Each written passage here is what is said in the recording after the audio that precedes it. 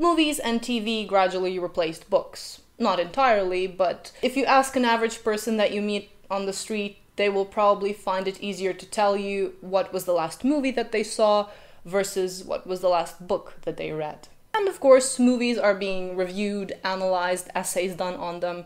I'm also guilty of partaking in this. But there's an interesting trend that I've noticed, a parallel with something that I witnessed firsthand when we were doing literary analyses at university. Now, I promise I won't bore you with my college experience, but I will use it to connect it to today's title.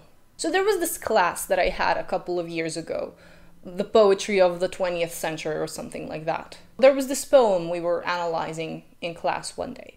Mind you, this was during the virus, so we're all on Zoom. So the poem is about a bird flying, looking down at the world below. We read it, we talked about it a bit. You know, it's a nice poem, it's about this majestic bird. We get the impression that the bird is king of the world, looking down on the countryside or the city or whatever it was. But the professor wasn't really getting what she wanted from us, it seemed. And so she goes, okay, does any of you maybe think that if we look deeper, we could kind of see the connections, how this poem could be related to the bad things that happened in Germany during World War II, if you know what I mean? And okay, if you look at it like that, so the bird was an eagle.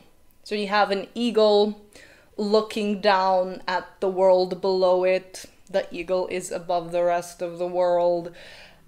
The time, I guess, when the poem was written is roughly coincides with all of that. But it's a stretch, and we're not really convinced. We're not feeling it, our class. And there's this awkward silence until one of the students just goes so quietly, she says, "But professor, it's just about a bird." And it was the most base comment ever. Sometimes, maybe, a simple analysis can be just as valid as some complex reading into it, right? You don't have to find a deeper meaning in every single thing. There tends to be this mentality that simple interpretations are bad and complex, intricate interpretations are better. This is, of course, not just the case in schools and colleges. Trying to elevate a text's worth by shoehorning in some depth or looking for depth that maybe isn't there, or you have to really pick it apart to find fragments of depth. I mean, that's equally prevalent in the film industry at the end of the day.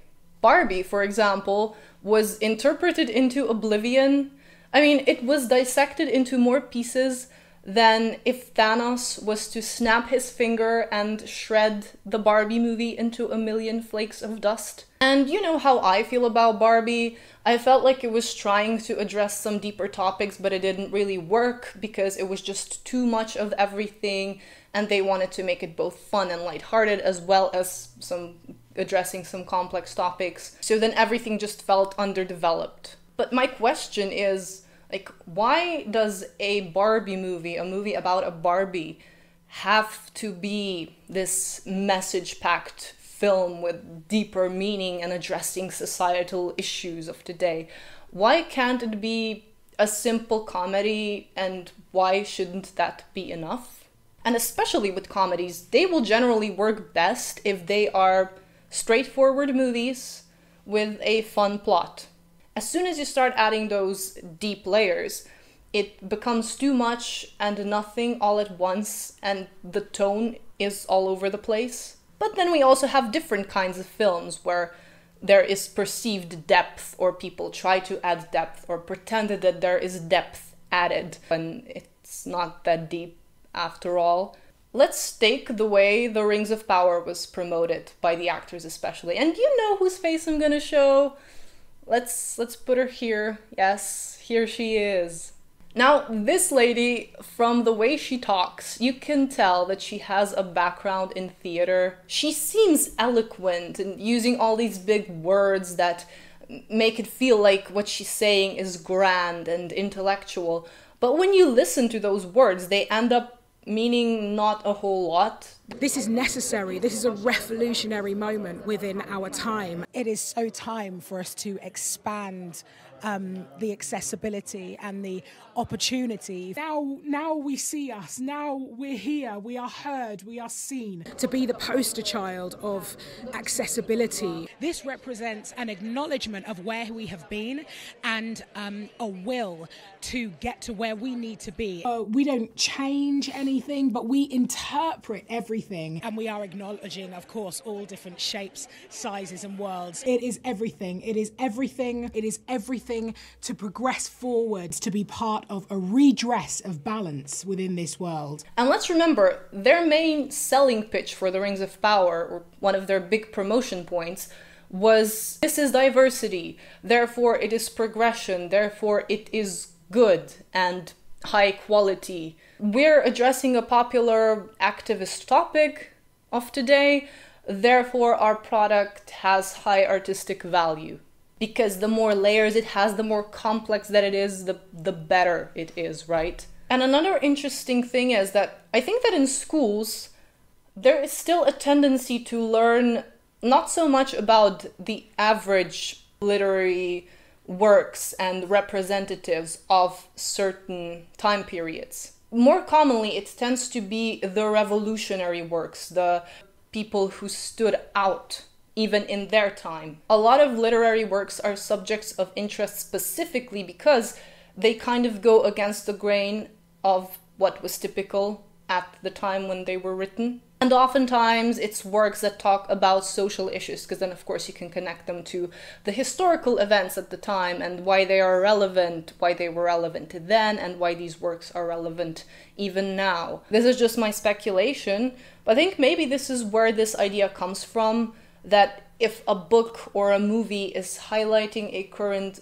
social, societal issue, that this gives it a depth, therefore it is more valuable, therefore it is something better. And again, that's how a lot of corporations are trying to promote their movies, their shows. This is the new and improved Disney princess. This is the reimagined world of J.R.R. Tolkien. This represents a diverse society, therefore it is automatically praiseworthy. But celebrating movie roles with complex adjectives that are actually meaningless and inserting into films currently popular activist themes is not enough to add value to them or lift them to this higher intellectual artistic plane. What you've done is just so stunning and soulful and authentic and genuine and real and like totally, you know, reinvigorating. What we get more often than not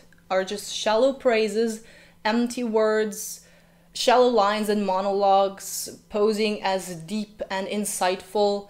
We have simplicity posing as complexity because that's what is apparently desired and makes you feel like you created something of higher artistic value. But sometimes the simple creation or interpretation is better and more grounded in facts than some quasi-intellectual reading between the lines, both when it comes to interpretation and creation. I mean, let's just look at remakes.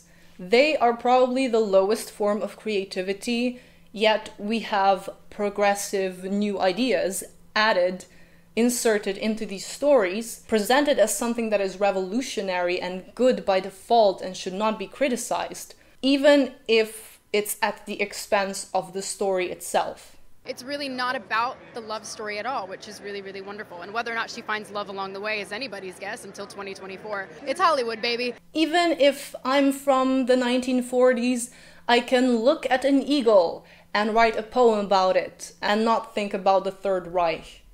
I can just think that eagles are cool. I can still like movies like The Haunted Mansion, all while admitting that the premise and dialogue are simple, that it's a comedy, it entertains, with a simple message that the goodness and love will prevail. And that's its value. I don't have to reinvent and twist words just to find some extra meaning. We don't change anything, but we interpret everything. I can talk about how the Rings of Power is more representative and diverse, but claiming that this is something revolutionary or that the series' artistic value is enhanced just because of it, that is simply pretentious. Thank you all so much for watching and for making it till the end. You get a cookie for sticking around this long. While you're here, don't forget to like, comment, and subscribe. Do leave me your comments down below. I always like to read them. So yeah, take care guys, and I will see you in another video.